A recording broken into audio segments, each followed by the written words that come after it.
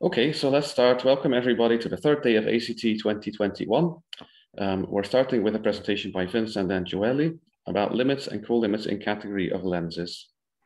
Go ahead, Vincent. Thank you very much. Wow, we are used to this complexity. This is the fruits of our labors from last year's adjoint school. As you know, the lockdown happened then. We weren't able to go to Boston, so this is the result of meeting fortnightly, a group of people split across 3 continents for a year. So, miracles do happen. We're going to be talking about a category of lenses. I'm very excited to tell you about the properties of this category of lenses. And of course, saying ACT and lenses, there's more lenses in ACT than there are, Pokemon at this point, because lenses are a really common concept to talk about the interrelation of 2 systems. So rather than think of lenses as a species of mathematical object, it's more of a genus. So we have to tell you exactly what kind of lenses we're interested in as well.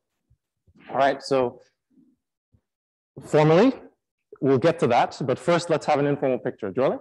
Okay.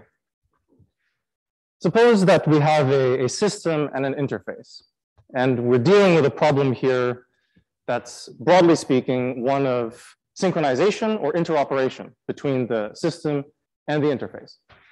So what happens is you have a bunch of system states and you have a getter an F that sends things down.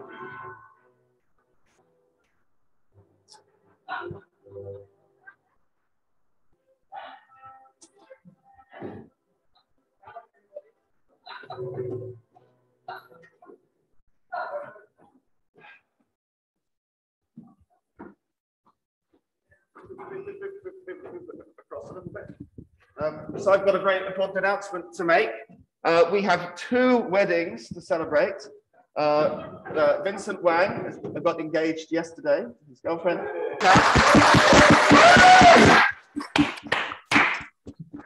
So we think this is definitely going to become a tradition at ACT, right, with a focus on composability. We acknowledge their respective co-limits, and we hope that they push out something soon. But let's congratulate them.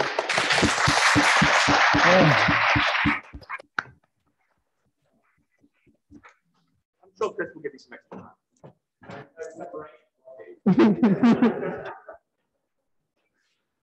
Thank you, Jamie. Yeah, it makes this seem like not gonna. Right, so you got a system and you got an interface, and you got this getter. What am I doing here in Cambridge? Like I should be. All right, and Gioele, next slide, please. Right, so in the interface state that you arrive in, there are a couple of things that you might do. You might want to move to another interface state. There might be different ways to move between 2 interface states that you might deem important to keep track of. That's illustrated by this bold red arrow among a little home banana of other arrows that you might take. And now you want to go and update your system with the informational change that you just made in your interface. So Gioele, next. All right, what does that mean? Well, the state that you arrive in the interface is going to be consistent with some other system states by this getter. Gioele? And what it means to perform an update in this case is to pick something concrete, to pick a concrete implementation. And what does that mean? It means to say, well, I have to know what my initial system state was out of that fiber of things above my initial interface state. Gioele? And then knowing that, and knowing the particular interface transition that I've just made, I need something that helps me choose one particular way to get from a system state to another system state so that this entire diagram works out. Next, Gioele. Okay, so now I'm ready to taxonomize this lens for you. We're talking about lawful, category-based, and asymmetric lenses. So, Gioele, when I say lawful, I mean to distinguish it from the Wild West that you'll be, the Wild West of lenses and optics that you'll be hearing about later today, in the sense that when we consider lenses, we consider more than just a collection of, say, morphisms in a category that type check and fit together in some way. We also want some additional relations to hold between the components of our lenses. Gioele? And when we say category-based, well, and this is from the history of lenses as this tool for thinking about databases. If we're thinking about states, and if we allow any state to move on to any other state, then we can model our we can consider sets of states. But it may be the case that the sort of allowed transitions depend on whatever state you're already in. And it may be the case that there are multiple transitions between two distinct states that you want to keep track of, in which case it becomes more natural to start modeling your state space as a category. So instead of, so we're using categories as our models for state spaces here. And when we say asymmetric, this is also another database term, but when we say a symmetric lens, we mean to say this tool that synchronizes two systems, both of which may know something that the other doesn't. And an asymmetric one is one in which one is sort of the mother and the other is the child. And the mother knows everything, and then the child knows a bit of that. And the point is that we can always construct symmetric lenses out of spans of asymmetric lenses. Gioele?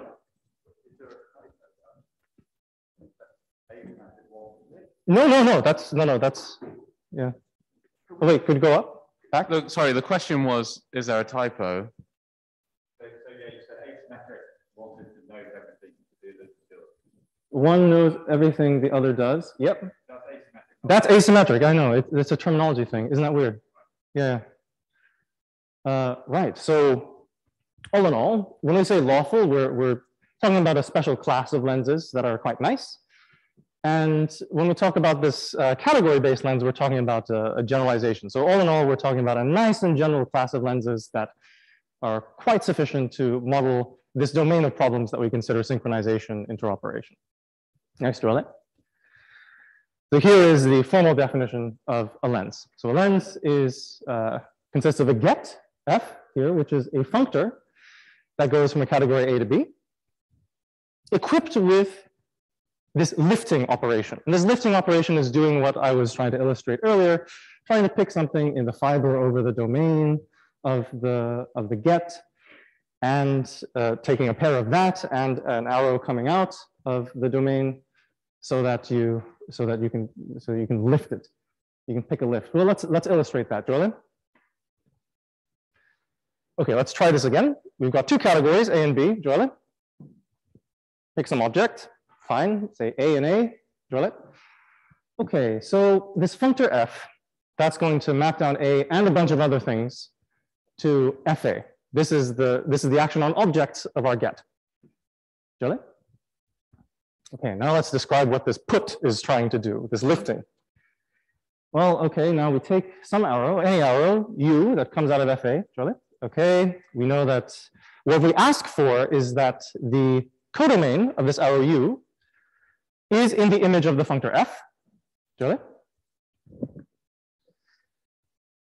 And then we say, okay, all this lift is doing is we're going to take this phi of A, the object that we started from, and go down, and U.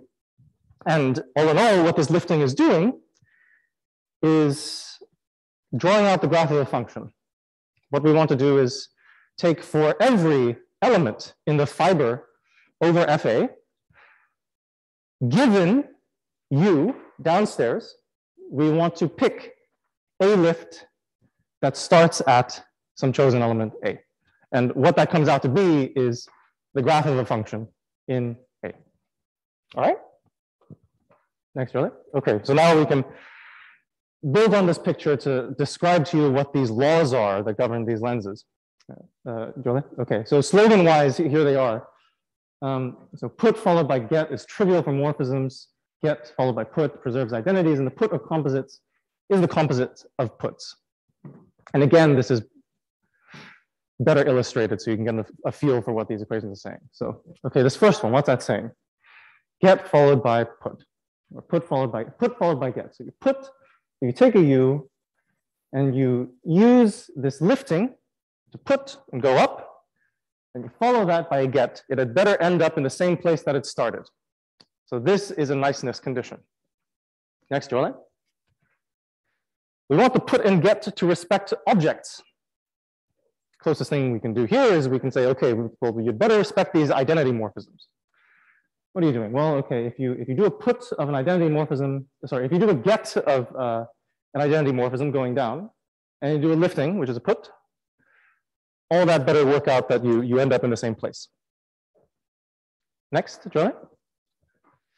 Finally, the put of composites is the composite of puts. Oh, this is, hopefully the diagram is self-explanatory. Say that if you want to lift a composite morphism downstairs, well, it better be that whatever you end up lifting it to is the composite of the lifts of the components, U and V. All right? Okay. So all that is a bit hard to swallow. There's a lot of information. And one of the important tricks that we had to internalize to really get to studying this category was this massive simplification found by Bryce. The fact that any lens could be represented as a commuting diagram of functors in this way, with a left leg, identity and faithful on objects, and a right leg, a discrete off vibration. Why is that the case? Well, I'm going to give you the intuition now for why this is the case. We're going to build on the picture that we had before. So this last slide that we had before, where I said we were drawing the graph of a function in the domain category. Well, that act of doing that, Gioele, that's what a discrete off vibration is. So what we can do is take a new category, lambda, and set that to be the apex. Give it the same objects as A, and then draw out the choices that we want the lens to make for the lifts there as the graph of the function. This gives you a discrete off vibration. There's only one unique lift that you can possibly get for every U. Okay, Gioele? And then you embed these choices back down into A with an identity on objects, faithful functor. And what that does is that highlights all the choices that you've made. So this representation theorem of a commuting triangle is really just formalizing this intuition that we're really trying to use this lens to make choices for you. Great. Gioele? And finally, it turns out that if you want all these laws to hold, all you're asking for is that this get, final part of the puzzle, this get that goes from A to B, commutes with everything. And that's it. Gioele? Yeah, so there's a nice picture. And it turns out that, oh, go back for a second. And it turns out that this orange span up here, that's a cofunctor. So there's a very nice characterization of these lenses as an interacting functor and cofunctor. All cofunctors can be represented as a span of functors, highlighted in orange, in this way. All right, Gioele? So now the category that we looked at. And it's surprising because this definition is 10 years old, but it's barely been studied, even though this is an extremely broad class of mathematical objects. And the reason is because it just didn't seem that interesting, much like Cambridge. They said, well, we can't find products here. I mean, what can you expect of a category that doesn't have product? And like Cambridge, it became a lot more interesting after a bunch of applied category theorists came. But unlike Cambridge, rooms will be interesting even after we leave. So this is the category. And what did we find? Well, we started by saying, well, let's look for the simple stuff. Okay. We found some initial and terminal object. That's pretty good. Gioele. We found all small coproducts. Okay, so maybe you don't have your limits, but maybe there's something you can say about the colimits here. That's pretty interesting. Next, Gioele. We found equalizers. It's pretty good. And we went so far to find an orthogonal factorization system, which turns out, and when I pass it to Gioele later, you'll see why this thing justifies a lot of what engineers do in the day-to-day. Gioele? And in the end, we managed to say something about the missing limits, or the limits that weren't there. We found that, yes, fine, we don't have limits because they really don't like satisfying this universal property. But we find that in basically every other way you would want a limit to be a limit, they they behave like them. We have that these products that don't exist, well, they distribute over the co-products. We even have real extensivity. Chollet? And as you'll learn in the next talk by Meglio, there are certain coequalisers as well. It turns out this category that nobody really thought was, had all this structure, it gave us a wonderful surprise. And it turned out to be very rich. And all this was enabled by the kinds of abstractions that we adopted. So we were able to really take this simplified picture and use that simplification to investigate this category, really starting from scratch, the six of us. And yeah, I think that's my half. So I'm going to hand it over to Gioele. It's amazing to think that we haven't actually met, because I consider him a good friend because we've been talking for a year and working on this. And Gioele, engineer that he is going to illustrate the consequences of some of these structures by giving concrete examples of what you can use lenses for. Okay, take it away, Gioele. Thank you very much, Vincent. Yeah, I'm very happy to be here, even if it's virtual. We thought in the spirit of a hybrid conference to have a hybrid talk. So I'm here in Zurich. And I'm not getting engaged yet, so I hope my half doesn't get interrupted by some music or something. In case it's happening, let me know. All right, so as Vince said, this slide that we have up now is kind of a spoiler of most of the results you actually find in the paper. And you're welcome to go through them, and we can discuss in the next days. But we thought that a good way to give you a taste of some of those results is to actually show them active in place in a common setting. And this setting that we are looking at is the setting of co-design or design, which is a very applied thing, right? And what I'm going to do in the next slides is first provide a overview of this setting. So describing some definitions or some first points, and then I will show you how this setting is very good to illustrate some of the concepts we talked about. So first of all, we need to talk about design, and we will characterize design or a design problem with three spaces. The first space is the obvious one. It's called the implementation space, and it's the space that actually contains the options that you can choose from when willing to design something. Now, usually when you design a component or an algorithm or anything, you aim at obtaining a specific functionality, and that's characterized by the functionality space. Now, unfortunately, functionalities or functions don't come for free, and therefore you have some requirements or some costs to pay. Now, if you think about buying a car, a specific car, so choosing between specific car models, you can think of a functionality as being the speed. So you want the car to be very fast, maybe, but this speed will come at a cost. And that's the price to pay, the requirements. Similarly, if you buy some batteries, usually you care about having a capacity and a maximum current that the battery can provide. And this too comes at the cost of having a mass and usually a monetary cost to pay. Now, to actually formalize this a bit better, we can describe a design problem with implementation with this tuple, in which you have two spaces, the functionality space and the requirement space, which are not just sets, but are posets. And we do this in order to actually characterize differences between functionalities and requirements, and to actually include an order between them, or even an indifference between some of them.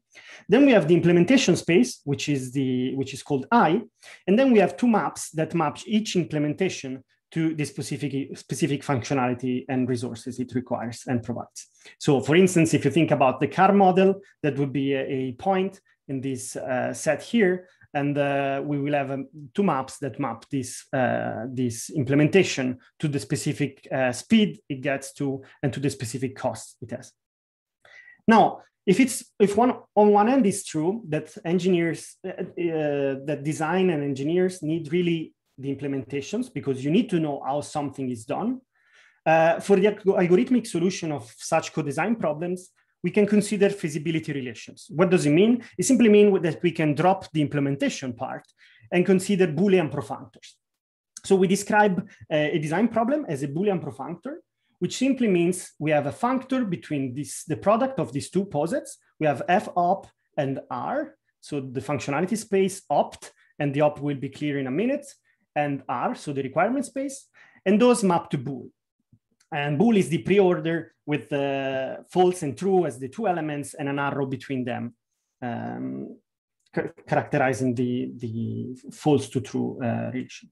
Now, what does it mean to evaluate this Boolean profunctor on a specific functionality and a specific resource? Well, we are answering the question, does it exist an implementation in the implementation space such that I get at least the functionality I want by requiring at most the requirements I have or the cost I am able to afford, right? And this is a monotone map. So this is really a morphism in the category of posets, because if you lower the functionalities, you won't require more. You won't require more requirements, and if you have higher requirements, so if you suddenly become richer, you will not provide less functionalities, right? And that's why we have this up here to really consider this as a monotone map. And now I won't go into the details, but these design problems or these Boolean profunctors form a very nice category that we call DP. And through this category, we are able to model very complex engineering problems. And we also provide some nice ways to solve them. And we cover all these things in a separate course that we are offering, which is called Applied Compositional Thinking for Engineering. So that's kind of an advertising moment. Right, so why am I talking about this? We are not gonna now look at a specific example of design problem. And subsequently, we're going to look at why this can be seen as an example of lens. Now, consider the design problem related to buying a car, and the acquisition of this car is done by considering the speed that the car has. So let's have here three cars. We have a tractor, a average speed car, and a very quick car. And we consider, therefore, the two partial orders to describe the functionalities and the resources. Very simply, we have slow, average, and fast for the cars, and we have cheap and expensive. Of course, those are even total orders, but that's gonna be okay for the sake of the example. And we specified the feasibility relation between all these functionalities and resources by stating the slow vehicles are the only cheap ones, and all the rest are expensive. What does it mean? It means if I want to buy a tractor and I want it cheap, that's going to be feasible. But as soon as I want to buy an average car or a quick car, that's going to be expensive. And now, how does this connect to the first half of the talk? Well, we can think about this Boolean profunctor as being the get part of our lens. So we can represent the functor fiber-wise. So you see on the bottom, I have false and true. And I can put bubbles of pairs in f-op times r for pairs of functionality and requirements which are feasible, and functionality and requirements pairs which are not feasible. For instance, here you see that it's not feasible to get a fast car and get it cheap, and it's not feasible to get an average car and get it cheap. On the other hand, it's possible to have a slow car and have it cheap, and it's even possible to have a slow car and having it expensive, right? Nobody prevents you from paying more than what's requested. Now, in this context, what's a lens? So we said we have the get, but what does the put do on this specific structure? Well, if we put a lens over this functor, we have a unique way in which we can map a pair in f-op times r from being unfeasible to being feasible. So in some sense, we can say that the lens models a feasibility and informs the compromises to make the unfeasible feasible. As an example here, you see we have a fast car and we want it cheap. That's not feasible. Well, a particular lens will give us a strategy to move from unfeasible to feasible. And that could be to become richer, right? Similarly, from the average and cheap, we could increase our wealth to be able to buy it.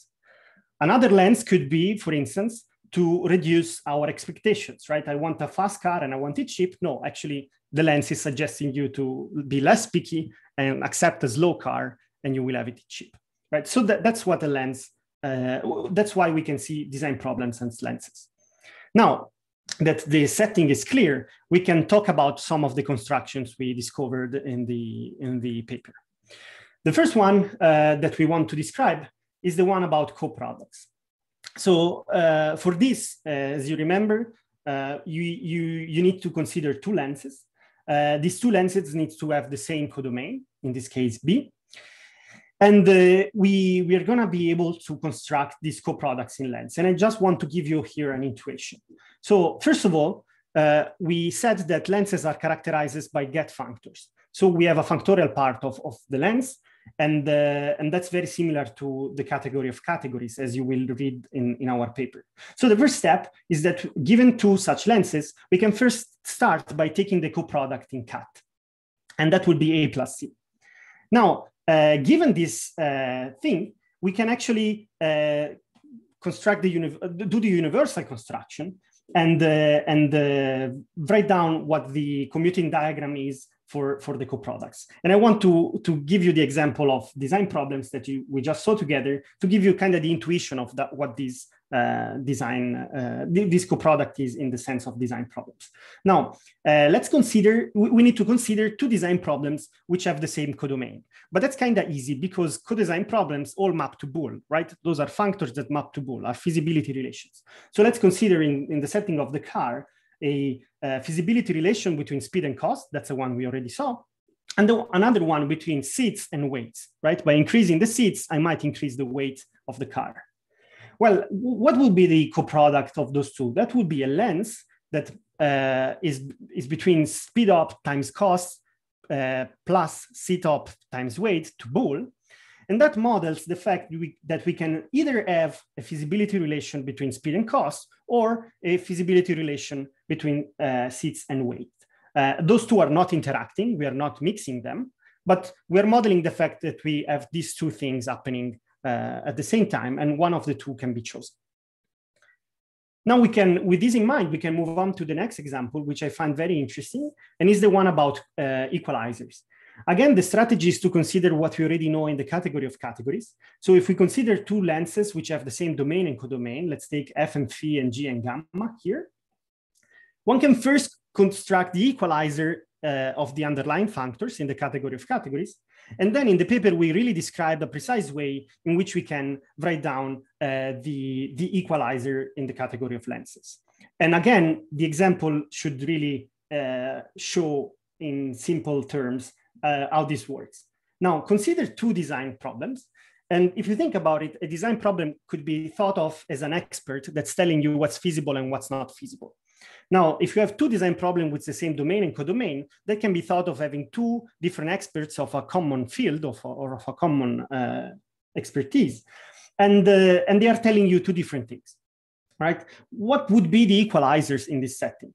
Well, the equalizer is something that actually embeds so it's something that selects the pairs in F op times R for which the two experts agree. So let's see the example below. In the left, we have the first design problem that we were looking at in the previous slides.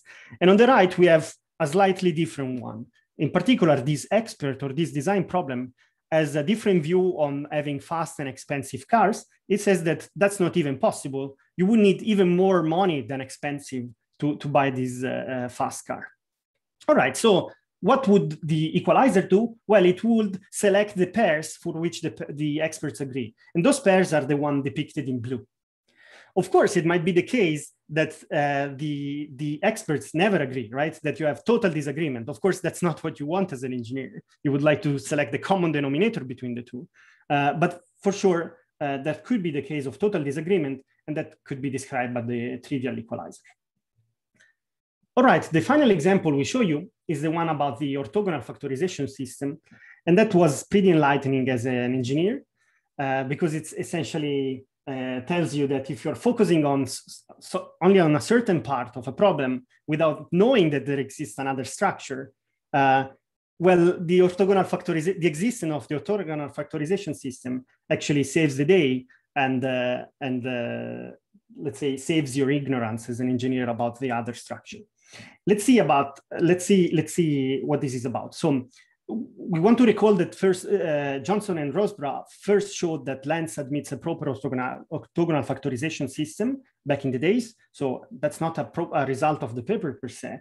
What we actually show in the paper is that we really characterize the structure of the orthogonal factorization system in saying that there is an epi-mono factorization system, and every lens can be factored into a surjective on object lens that we call epimorphism and a co-sieve or a monomorphism. But again, let's look at a practical example to see what this means. Let's consider a practical case. Let's consider you are a car seller and you have to consider this feasibility relation between speed and cost. Now, it's probably as a car seller, you think about the true values of this feasibility relation. So usually you focus about what you can do and not what you cannot do, right? So let's say that this feasibility relation only maps to true. So if I look at this diagram, this lens here is written this way because we know that it maps to bool. But in reality, the car seller doesn't have a clue about the false part. He just knows that this is true. Can he do that? Can he just consider the true part? Well, our orthogonal factorization system says yes, because we can factor our lens into a epimorphism, so a surjective on objects lens that only maps to true. That would be the ignorant part of the car seller. And then we have a formal way in which we can embed this true into the actual bool, which is through this monomorphism. Okay, so the day is saved. And actually, it is our interest to go and look for more, let's say, relevant also engineering examples to actually contextualize this, because we have the feeling that this is happening very often in engineering, that we consider just the subset of the problem that is interesting for us, but actually this subset is part of something bigger, right? All right, that brings me to the conclusion of this kind of example-oriented part. And I want to wrap up and discuss what we did. So we considered nice but general lenses. And those lenses we have shown you through different examples that are able to model synchronization, coordination, and interoperation. So they are really amenable for applications. We studied the category. And as Vince said, we studied this in a very unbiased way, trying to look for structure that was not found before. And as you see, we found some of this structure. Now, one might ask, what's next? Well, next is to find more structure, for sure. And I'm happy, we are all happy, I guess, to discuss in the next days or in the next weeks about some of the structure.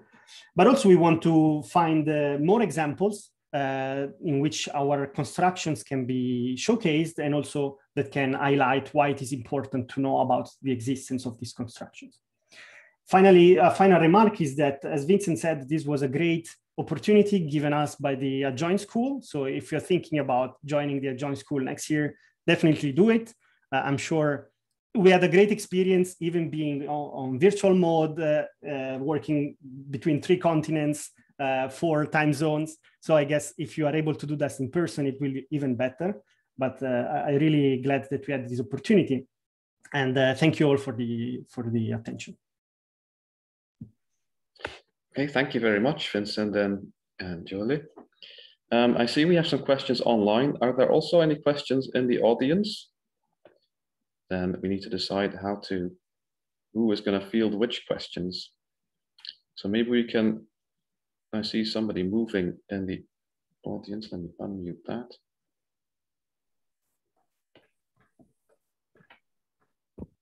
That's Jules, I think. Go ahead. Okay. Hi. So I'm speaking as the author of a retracted preprint that you may know that incorrectly proved that set-based lawless lenses have equalizers, and I think this isn't true.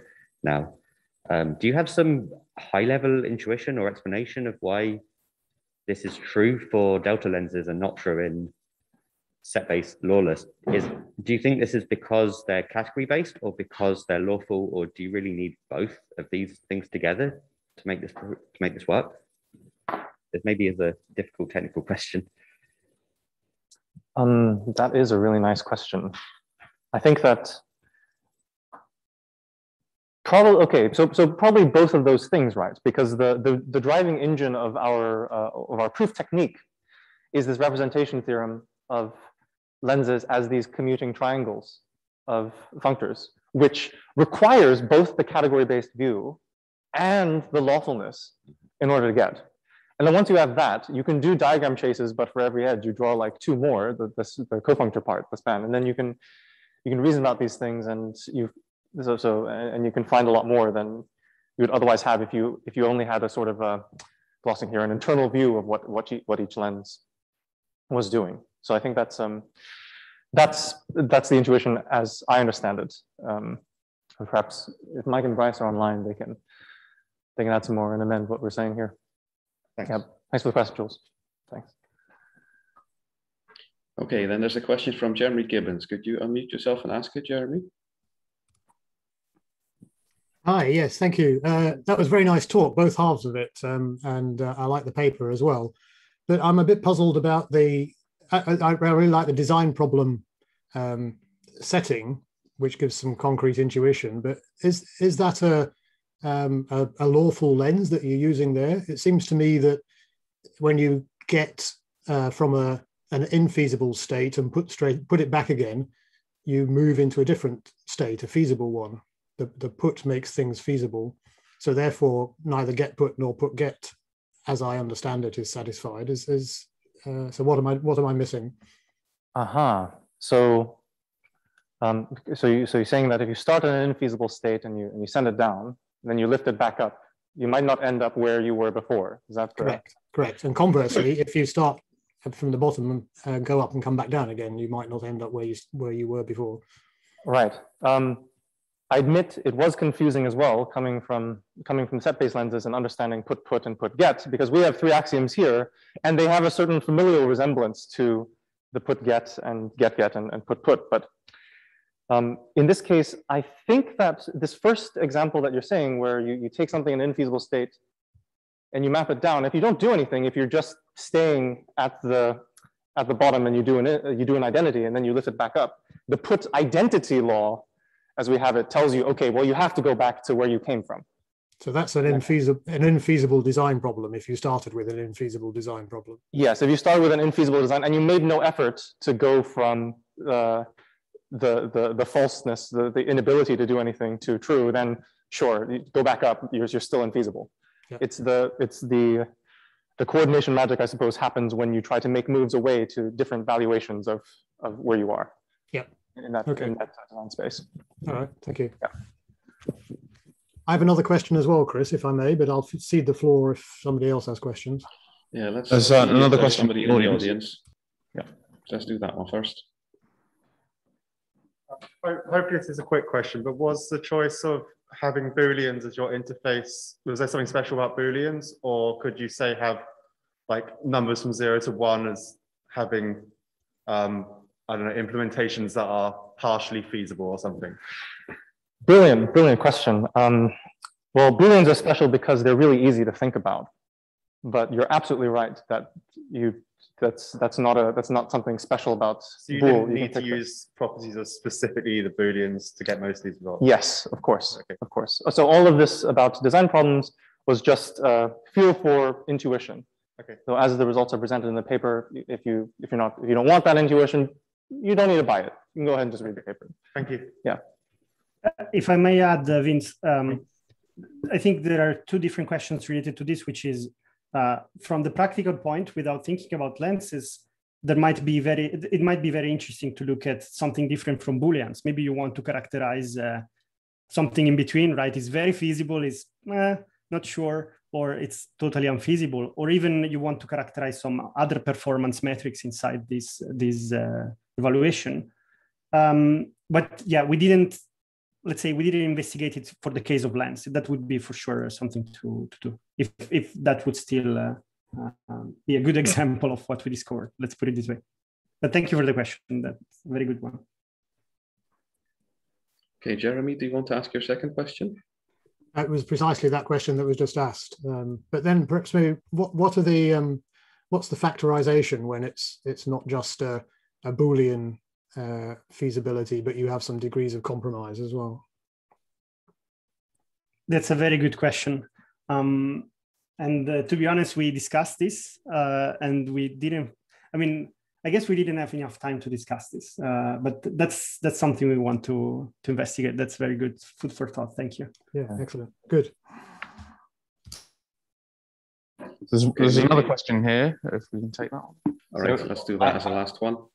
So I had two questions. The first one was the one about, can you replace Boolean by a quantile or something, another quantile? Yeah, but then tying this in with the adjoint school this year, I mean, so does the concept lattice of this propunctor appear anywhere in what's going on?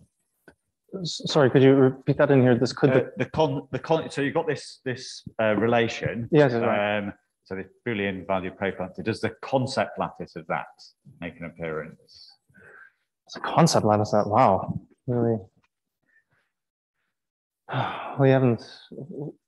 I think this ties back a little bit. That's a brilliant direction, but that ties back a little to what Gioele is saying that we want to see what other structures seem natural to kind of view these lenses with and view this category of lenses with.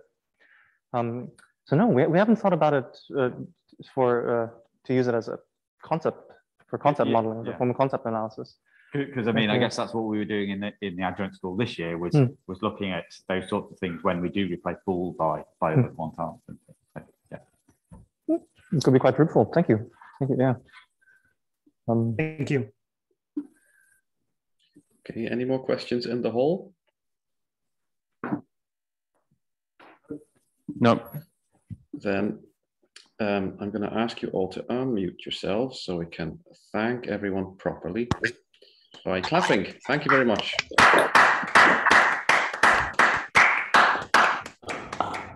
Thank you.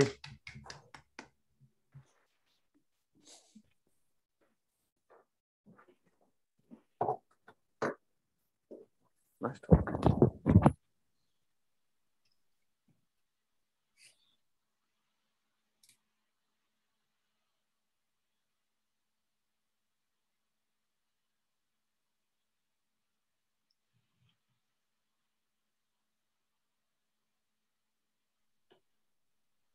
So then we're going to go to the next talk by Meglio, sort of on a continuation. It has already been advertised.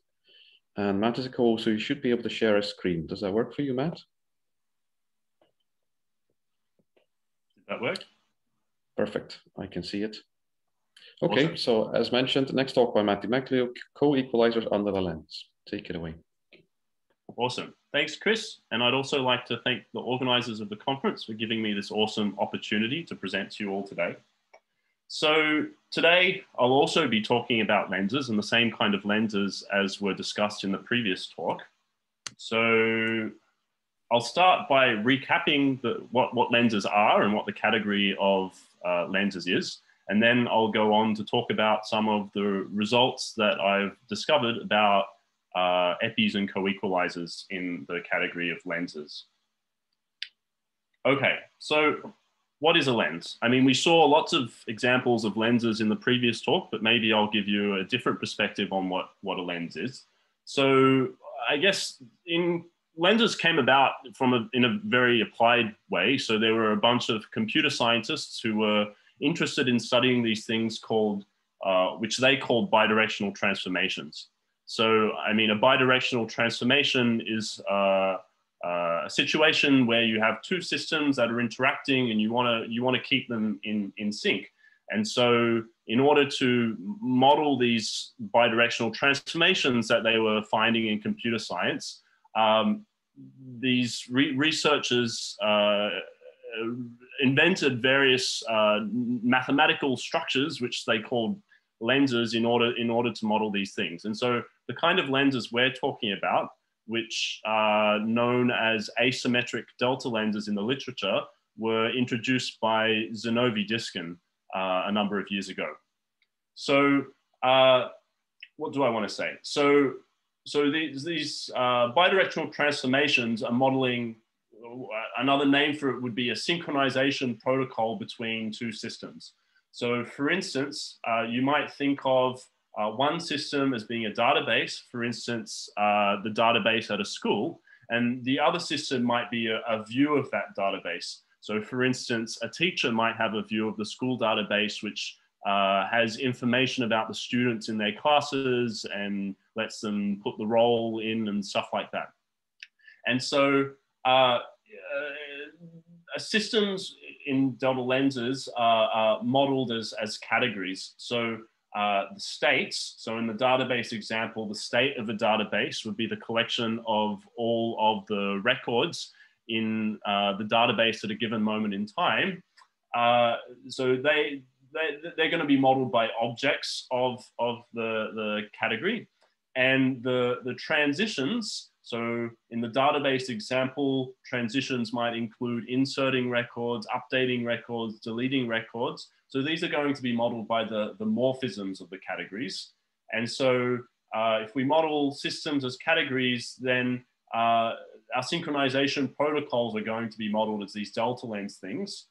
And in the database example, the synchronization protocol might be called a solution to this so-called view update problem. So you have your school database containing information for the whole school. And I mean, for each state of that database, there's a way to produce a given view for a given teacher, but then the teacher makes a change to their view. And the question is, how do you make a change to the whole database to bring it in line, in consistency with the change that the teacher made? And so that would be a solution to this view update problem, and you would model that situation with a delta lens. Okay, so let's actually have a look at a formal definition. And I mean, this is going to be very similar to, well, I mean, it's the same definition, but just maybe presented with slightly different notation to what we saw in the previous talk. So a lens F from a category A to a category B consists of two pieces of data. So a functor F from A to B, which we're going to call the get functor of the lens. And for each object A in A, and for each morphism B in B that goes out of F of A to some object, I don't really care what that object is, but to some object, there's going to be a chosen lift of B to A. So the chosen lift I'm going to denote by F superscript A of B, and it's a morphism out of A to some other object in A. And this data has to satisfy three laws. So the first law is often called put get. So if I start with an object A in A and a morphism B out of F of A, and I lift it to A, and then I put it back down using the functor, I should get back to what I started with. So the put id law says, if I put the identity, I get the identity. And the put law says, if I put the composite of two morphisms, that's the same thing as first putting the first morphism and then lifting the second morphism to the target of the first. So those two things should agree. So, and as was noted in the previous talk, if you know what a cofunctor is, and by cofunctor, we're not talking about contravariant functor, we're talking about some other notion that's actually come up in a number of places in applied category theory recently. So the lifts here, together with the object map of the get functor, form a cofunctor from these put id and put laws. So they're the cofunctoriality laws. And then this put get law is the thing that says that the cofunctor and the functor agree, or the lifts and the functor agree. Okay. So small categories and lenses form a category called, which I'm going to call lens. And I mean, as a category theorist, when we have a category, it's natural to ask questions about what are the limits and co-limits, the epis, the monos, all of these kinds of things. And so Chollet et al., so that's the group that presented the previous talk from the adjoint school last year. So they initiated a study of the categorical properties of lens. So some of the things that they explored were equalizers and co-products and these things that they've called imported pullbacks. And I guess, so prior to their work, I guess there was no reason to expect that lens would have nice properties because, I mean, these morphisms, they're functors, but with this extra structure that seemed a bit ad hoc. And the kind of the computer science researchers who invented them sort of, you know, they suspected there wouldn't be anything nice to say about this category. But as Chollet et al. Discovered, there are some nice aspects of this category lens. Now, one thing that I think was quite useful to Chollet et al. And was also useful to me was considering this functor U from lens to cat, which sends a lens to its get functor. So thinking about you know, the limits and co-limits in cat and how they might be able to be lifted to things in lens. So for instance, in the previous talk, we saw that this forgetful functor creates co-products.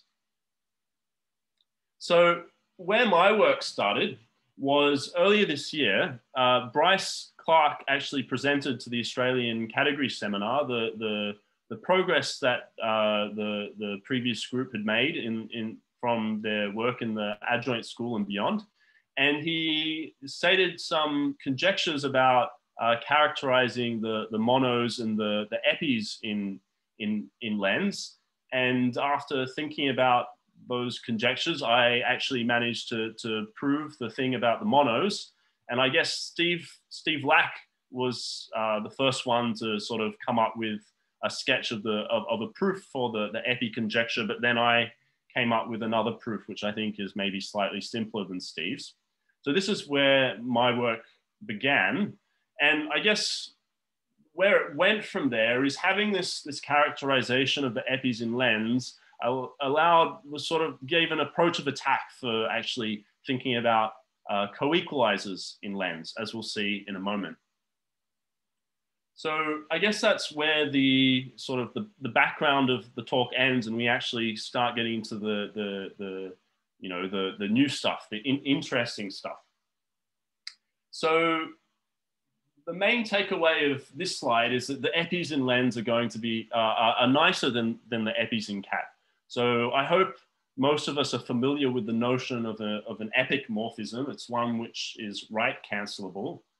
Now in cat, we have this, I guess, partial characterization of the epic functors. So every surjective on objects and surjective on morphisms functor is epic, but the converse doesn't completely hold. So it's true that every epic functor is surjective on objects, but it's not true in general that every epic functor is surjective on morphisms. So we have this partial characterization, but the situation in lens is much nicer. So I guess this is a result which is a combination of, you know, Chollet et al.'s work and I guess Steve Lack's proof or my proof. So the epis in, so it's equivalent, the following are equivalent.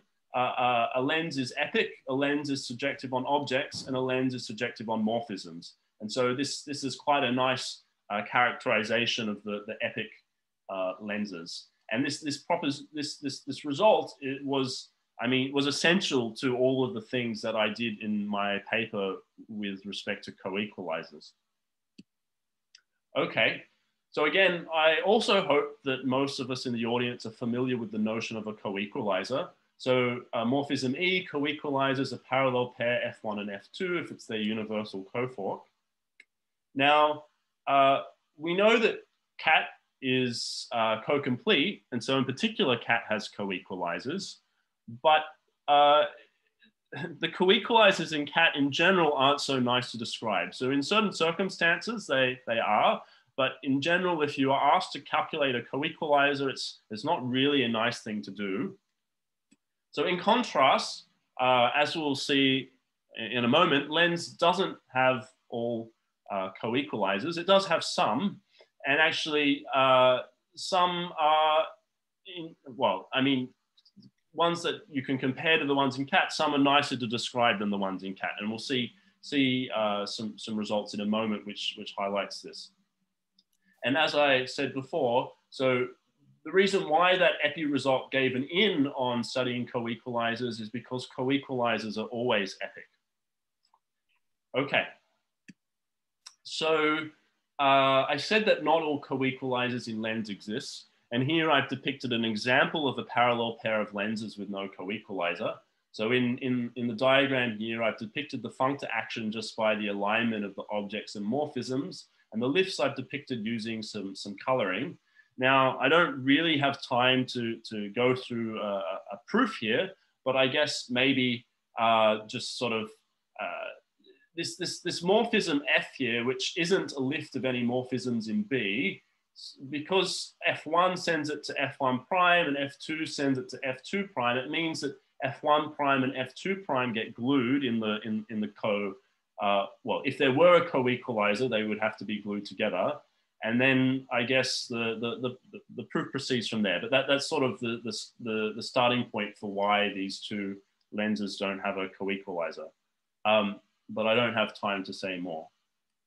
So I guess that was a negative result, but I do have some positive results, which I think were quite surprising to me, especially this first one. So the result says that every epic lens coequalizes its imported kernel pair in lens. I guess we should start with kernel pair. So if you have a morphism in a category, its kernel pair is the pullback of the morphism along itself. Now, what does this imported mean? I mean, it was briefly touched on in the previous talk. Essentially, so if you have a lens and you look at its get functor, well, that get functor will have a kernel pair in cat. And there's a canonical way to put a lens structure on the projection functors to produce a commuting diagram in lens, except for the fact that this commuting diagram in lens doesn't satisfy the universal property that you would ask a kernel pair to satisfy. Nonetheless, this imported kernel pair is the analog for kernel pair in lens. And it turns out that every epic lens coequalizes its imported kernel pair. And that's quite surprising because the corresponding result in cat doesn't hold. So in cat, it's not true that every functor coequalizes its kernel pair. And so I found that quite interesting. And as a consequence, you can also deduce things like the lenses which are left orthogonal to all monic lenses are precisely the epic lenses, which is part of this, which gives part of the result mentioned in the previous talk about the orthogonal factorization system. So the other result about classes of coequalizers in lens is this one, which says that this forgetful functor U creates push-outs of monic lenses with discrete op vibrations. And this really is about coequalizers because, as we saw in the previous talk, lens has coproducts. So push-outs are coequalizers. I'm not going to say much more there. Instead, I'm going to go to the conclusion. And so, I mean, here's a summary of some of the things that I mentioned in the talk, but I think the main takeaway is, although going into this, we kind of expected that lens wouldn't have such nice categorical properties because of the ad hoc nature of the lifts on the morphisms, it turned out that in some ways lens is actually perhaps even nicer than cat. So I'm going to end my talk there, and yeah, thank you all for listening. Thank you very much, Matt. Do we have some questions in the audience?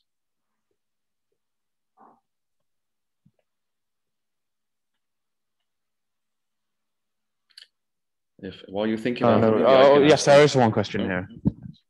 Go ahead. So I got a general question to anybody from the last two talks, really. So it seems to me that actually looking at the category of lenses, so in other words, you're looking at composing these functors with extra structure, isn't quite the right thing to do. I mean, from an external point of view, so I'm sort of seeing this kind of pretty much for the first time, actually. I think they look like a certain kind of vibration. So to me, the natural thing to do would be you'd look at not at the category of lenses, but the category of categories with that notion of vibration that the notion of lens is giving you, and look at properties of that. So that's sort of telling you a notion of, if you like, smallness or whatever of certain kinds of categories internally in the category of categories, given by that notion of fibration. So I guess that's what the factorization result is sort of telling you that yeah. So I don't know, it's not really a question, it's just a comment. It seems to me that maybe lens as a category isn't necessarily quite the right thing to be looking at. I mean, I don't know what to say. I guess lenses in some sense generalize fibrations. I mean, and in some sense, I guess split fibrations are really nice kinds of lenses. So they're not, I guess they're not entirely the same concept, but they're definitely closely related. It looks like Mike has unmuted himself, which suggests that Mike has something to say about this. So maybe I'll let Mike say something too. So yes, indeed. I like what Andy's saying, and you're right. The reason for looking at the category lens is because a lot of the applications depend upon that category. That's where the compositionality is relevant. But the real reason I unmuted myself was because I was going to ask Bryce if he'd like to unmute himself and comment on that. Out of the kind of 6 of us or so who were here, I thought Bryce might be the person who might be best placed. Yeah, sure. I can say something about that. So, yeah, as Matt was saying, and as Mike mentioned, yeah, I mean, split op fibrations are very nice lenses where these chosen lifts are actually op Cartesian. And so I guess one of the reasons why you might want to study this category of lenses is that a lot of the things that happen to be true for fibrations and so on are more generally true for lenses. And with lenses, we have this nice structure that we sort of can carry around and prove a lot of results just at this more general level than fibrations. But you're also right in the sense that maybe the category of categories and lenses, and where the lenses of the morphisms isn't perhaps the right thing to look at. And in more recent work with myself and some other people in this area have been looking at analogues of lenses over a fixed category in the same way that you'd look at split op fibrations over a fixed category, or the category of or the functor category from a category into cat, for instance. So yeah, there's several different directions going on there, but definitely looking closely at the relationship between fibrations. Thinking about it, I think I can focus on an actual question. So if you're thinking of the notion of lens as somehow kind of a fibrant notion, is there a notion of co-fibration? In other words, is there a good class of things which are, you know, weakly orthogonal to the lens functors? Is that known? So you'd have a lens functor, and you'd be looking at things which have a weak lifting property with respect to that. So it's the kind of thing that people who do model categories just continually are looking at. Has anybody thought about that? I don't think such a probably not. Yeah. Okay. Okay, I suggest we stop this discussion and move to a question from Miloslav. Yeah, hello. Could you maybe say a little bit about the last point of the general theory of categories of morphisms with extra structure? Like, what's your idea about this? For sure. Great question. So I mentioned on the second last slide this notion of imported kernel pair, which is a particular instance of this notion of imported pullback, which were these sort of things where you take a pullback of the get functors, and then there's a canonical way to put a lens structure on them to get a commuting square in lens, except it doesn't satisfy the universal property of a pullback. Now, I guess, I mean, so lens is kind of interesting as a category in that it's got the same objects as cat, but the morphisms have this extra structure. And I guess the question is, what's the right way to view these imported pullbacks? So, I mean, so one thing, so Zoltan tomorrow is actually going to give a talk about this tree width and spine categories. And in that talk, he introduces a notion he calls proxy push out. And if you sort of dualize that notion, you get a definition of what a proxy pullback might be. And our imported pullbacks would satisfy that definition. But I suspect, I mean, if you want to develop a general theory of this kind of notion of these kind of limits which don't really satisfy universal properties, but still nice, like you might want, like maybe you start with something like that and you add some extra axioms and you see what you can derive from that. Or I'm not entirely sure where this would go, but I think that might give a flavor of what I kind of meant by that point. Yeah, okay, thank you. Thank you. I think we should move on to be fair on time, but not before we give Matt a round of applause. Thank you, Matt.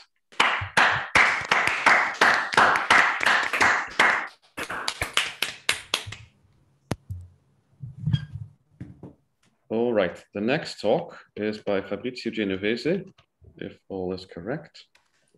It is correct. There we go. Everything is working. And it's going to be about the categorical semantics for bounded Petri nets. Please go ahead. Yeah.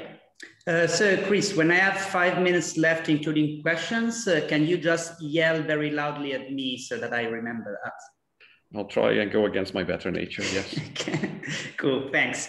Okay, so this is joint work with Fosco, Loregian, and Daniele Palombi.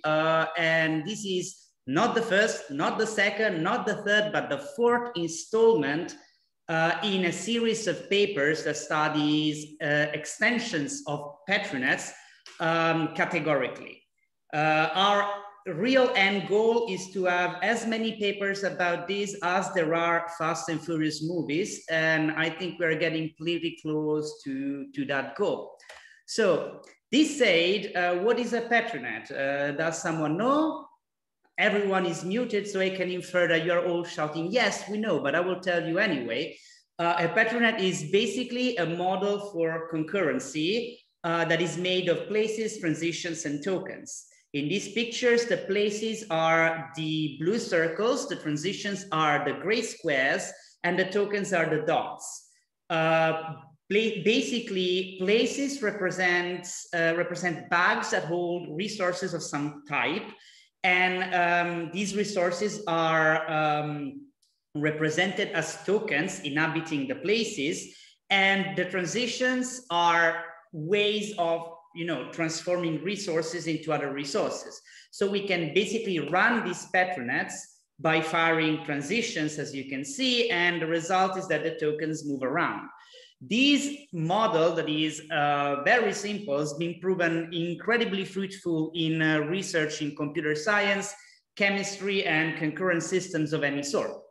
Now, one thing that you can do in a Petri net, this is a very classical thing to do, is bounding a Petri net. What does it mean to bound a Petri net? It means that if you look at this picture on the left, basically this transition here is has no inputs. So this transition can fire at libitum because it doesn't have to consume any token. It just produces tokens. This means that in particular, this place on the right can eventually have an arbitrary number of tokens inside of it. Sometimes we don't want this behavior. And so a very standard way to fix this problem is to introduce a copy for each place of the net, but with the arrows pointing in the opposite direction. So you see, for instance, this place has an inward arrow from the top and an outward arrow to the bottom. We introduce another one on the right with the arrows flipped. And now you see that every transition in this right picture will also have some input places. And so basically now this net is bounded, meaning that as soon as I assign tokens to the red places, I am automatically bounding the blue places, saying, okay, if there are like 5 tokens in the leftmost place, this will somehow bound the number of tokens in the rightmost place, in this case, exactly. So we wanted to describe this categorically. Why categorically? Well, because there is a very, very long established correspondence between Petri nets and symmetric monoidal categories or commutative monoidal categories. So what does it mean? Intuitively, before I go into details of this, just look at this picture. The idea is that on the top, I have a Petri net, and on the bottom, I have a string diagram. The idea is that I can use the places of the Petri net to generate the monoid of objects of symmetric monoidal category, and the transition of the net to generate morphisms in symmetric monoidal category. And now you see every execution of this Petri net becomes a string diagram in the bottom picture.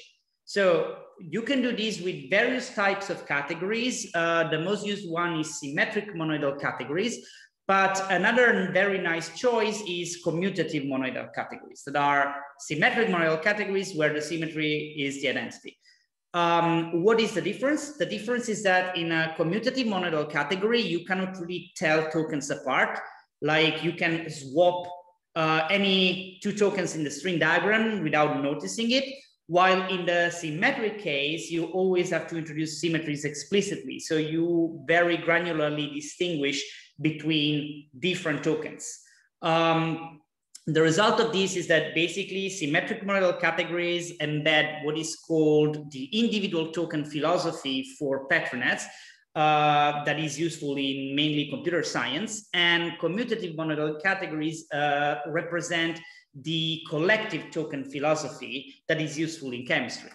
So in detail, as I said, you take a net n and you use the places of n to generate objects and transitions of n to generate morphisms of this corresponding category that I denote C of n. Objects and morphisms then are interpreted as follows. Objects of Cn correspond to markings. So A tensor B means 2 tokens in A, 1 token in B. And morphisms correspond to sequences of transition firings, exactly as in this picture. Okay, so now that we have this idea, we want to say, what is a bounded net? So you give me a net n, I can generate this free commutative monoidal category, C of n, and then I say that the internal bound semantics of n in the collective token philosophy is given by the free commutative strict monoidal category generated as follows. For each generating object A, we introduce 2 object generators, A plus and A minus, and for each generating morphism of this form, we introduce a generating morphism where basically for each B, we plug a B minus here, and for each A, we plug an A minus here. In the end, since this category is freely generated, it corresponds itself to another Petri net M. And so you have that this CBN, this free category that we just instantiated, it's actually presented by this Petri net M that is exactly the bounded net in the picture that I showed you in the beginning. So we have that, categorically, we can describe pretty easily what's going on. And moreover, this assignment from Cn to Cbn is a comonad in the category of free commutative strict monoidal categories and functors between them. And you can prove this quite easily, just manually by checking the comonad conditions. But now we want to do something a bit better. And to do that, we really leverage on this idea that we started applying a couple of years ago of describing extensions of Petri nets as functors from their corresponding free monoidal categories to some other category. Basically, with this kind of trick, you can describe things like guarded nets, where, or also called colored nets, that are a very common extension of Petri nets. And in this particular case, what we want to do is we want to define a functor that goes from this CN to some other category, so that to each token, we basically attach some information that tells us something about the bound going on in the net. The good thing is that since this commutative, this CN, this free commutative monodal category is freely generated, to define these functors, it is enough to say where the generating objects and morphisms of CN are mapped to, which means that I just have to define this thing by saying where each place and transition of N goes. So with this idea in mind, we define a pattern with an S semantics, where S is any symmetric monodal category, as a pair N and sharp, where N is a net and N sharp is a lax monoidal lax functor from Cn to S. What does it mean, lax monoidal lax? It means that it's lax both in composition and on the monoidal product. So basically it's super weak.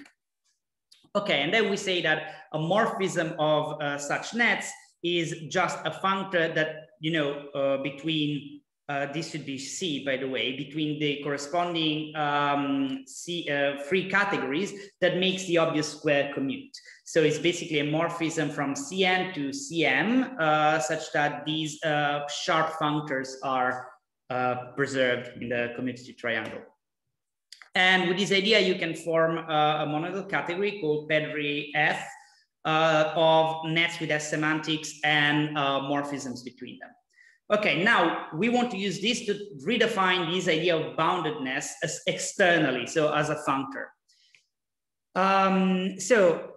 The first thing to notice is that in a free commutative strict monodal category, there are no equations between generators. What does it mean? Going back to this slide, it means that if I have a string diagram with these boxes, I cannot rewrite or replace these boxes in any way, because I have no equations that allow me to do that. So I can for sure modify string diagrams, you know, using the string diagrams identities and stuff like that. But the number of boxes of generating morphisms that I use stays the same.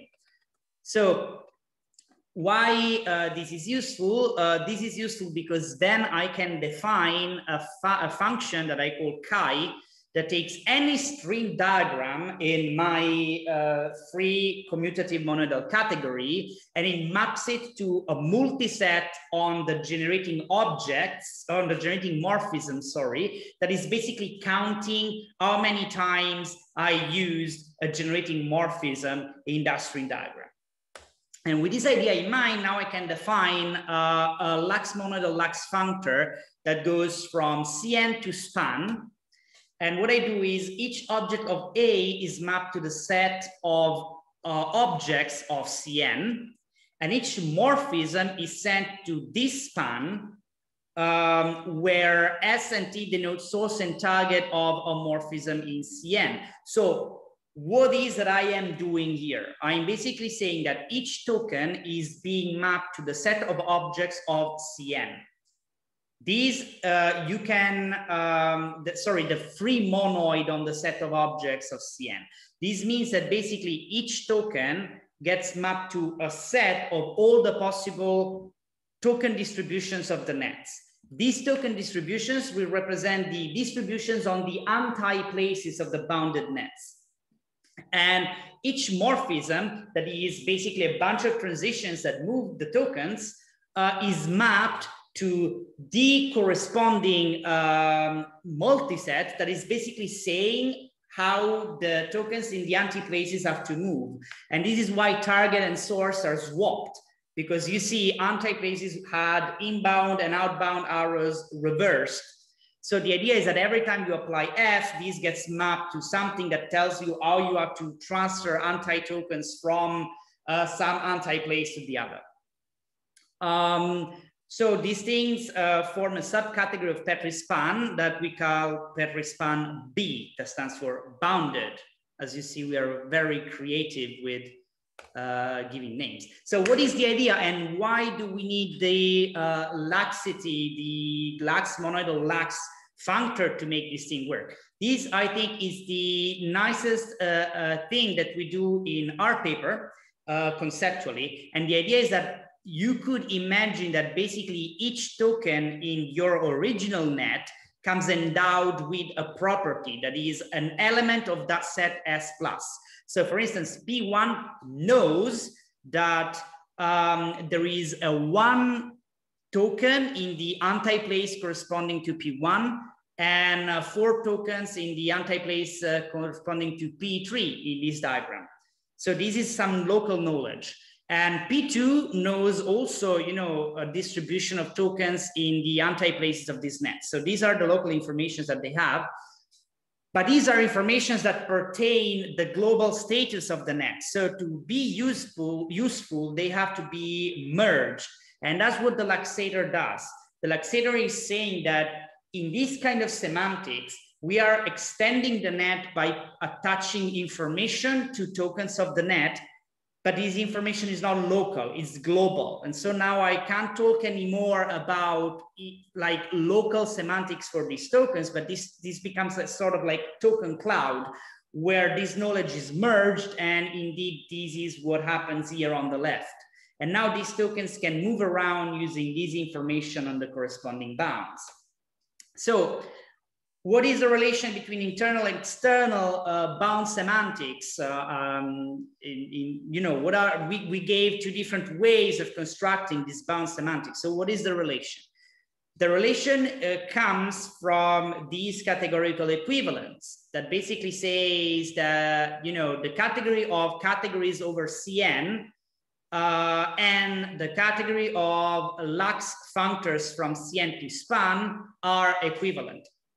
And these are mediated on the left by this functor gamma that I don't think I'll present in detail, and on the right by the Grayton deconstruction.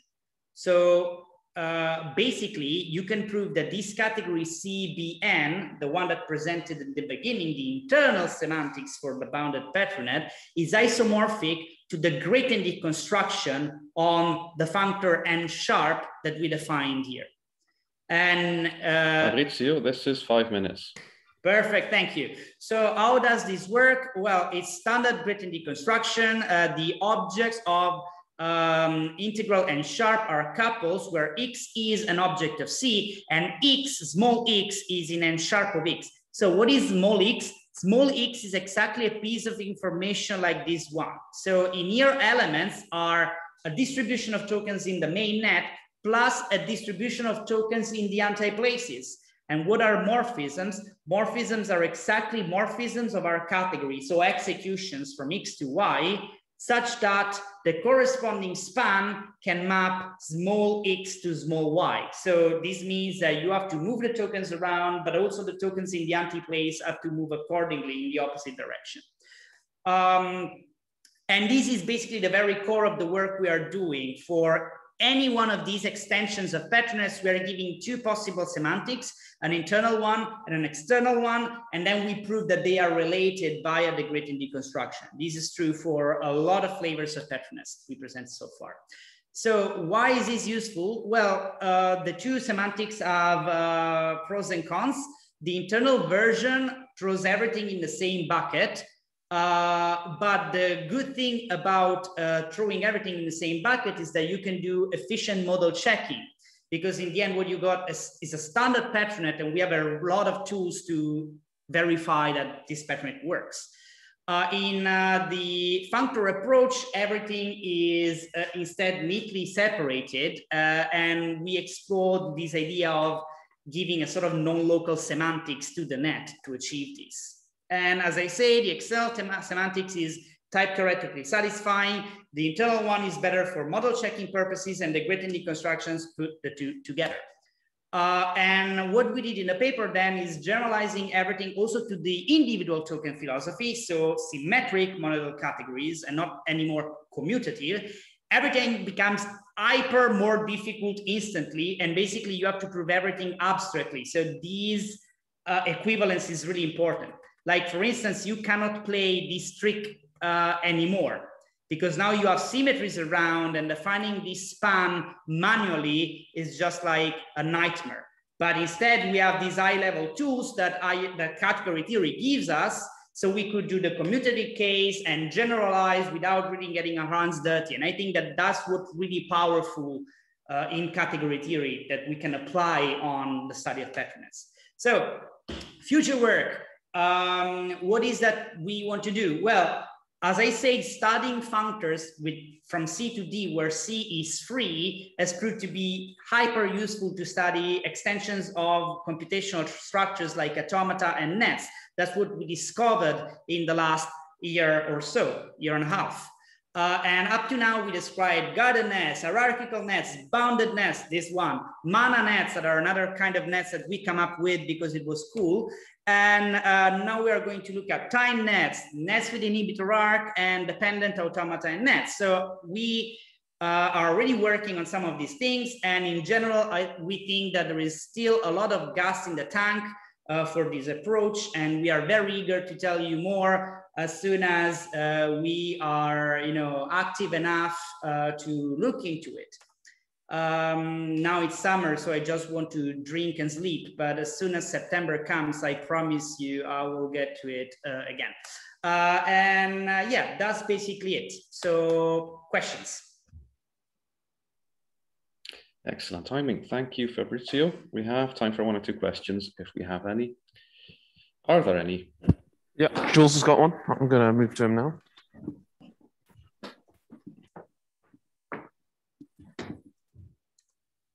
Hi. So, hello. Hi. In your internal semantics, you're kind of basically adding negative objects. Like your anti-places are like negative objects. And we have a whole zoo of ways already to add negative objects to a category, like ink construction, CPM, lenses, dialectical category, shoe spaces. Do you know, is this related to any of these? I didn't really look into it, mainly because the categories we are manipulate are free monoidal categories. So basically you have close to zero structure. For what I remember, the CPN construction is done on closed monoidal categories, for instance. So I don't even know. Probably if we do bounded nets for nets with integer tokens that present free monoidal categories, free compact closed categories, sorry, it could be that what you say is exactly true and that this gives us something like the CPN construction. I would be very curious to look into it. I didn't think about that, so thank you. That's something I will look into for sure. But yeah, in general, our categories are very weak. And by the way, that's exactly their power, because since they are free and barely satisfy anything, I can map them into any other category. So that gives me the power to define all the extensions, like using functors and stuff like that. I have a follow-up to that, because if I understand correctly, your bounding construction is a comonad, right? We know that things like the CPM and shoe, I think, are not, so they can't be the same. But an obvious question then is, what is the Coequalisers category? Does that mean anything in terms of Petri nets?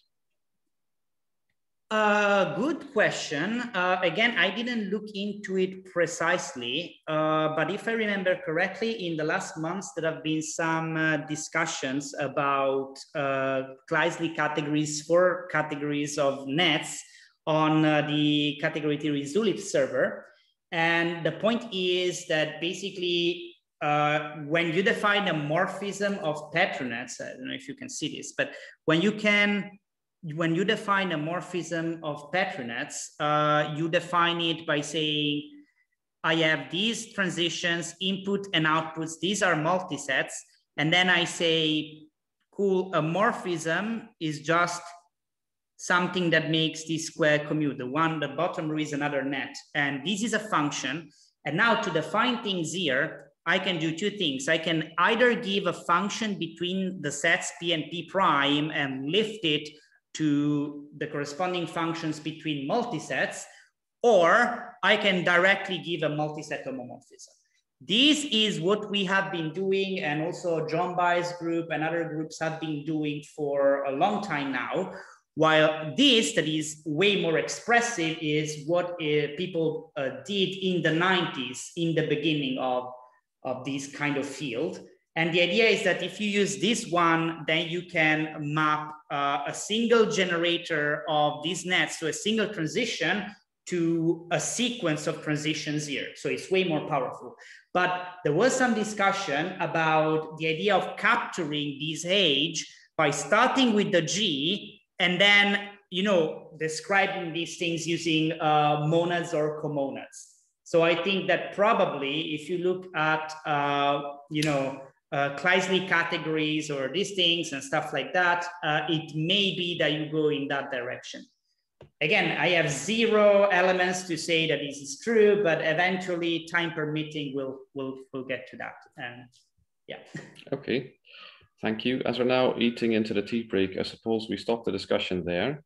But please unmute yourself and join me in thanking Fabrizio and all the speakers of this session, as all their co-authors and everyone. Thank you very much.